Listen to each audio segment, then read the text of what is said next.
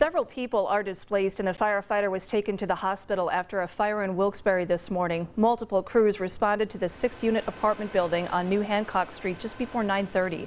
Firefighters worked through heavy smoke as they got the fire under control.